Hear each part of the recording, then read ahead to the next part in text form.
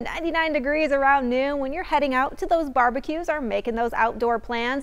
At 4 p.m. we'll see a high of 103 and highs will be near average today. The forecast average is 102 and we're forecasting 103, so we're going to be very close. And for those fireworks shows tonight, 90 degrees, mostly clear skies, so great viewing for 4th of July fireworks. And right now we're seeing clear conditions on our satellite radar, nothing really as far as cloud cover, and that is all courtesy of high pressure off to our southwest.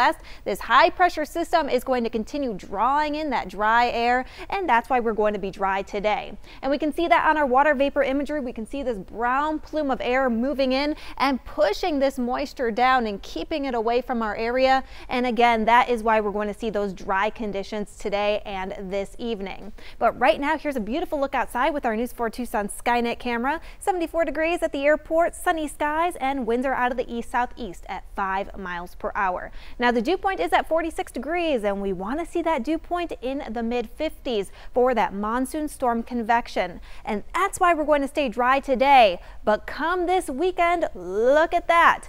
54-degree dew point on Sunday, and we want to see it at 54 degrees, and this is why we're going to see our strongest chance for moisture coming in this weekend, especially on Sunday.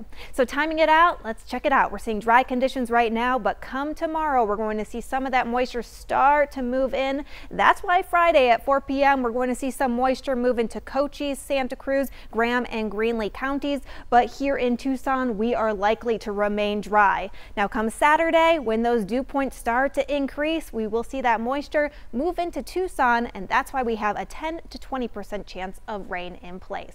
But today it's going to be dry, and it's just going to be another hot one. We'll see 103 in Midtown today, 102 in Oro Valley, 101 in the foothills, and 100 in Saddlebrook.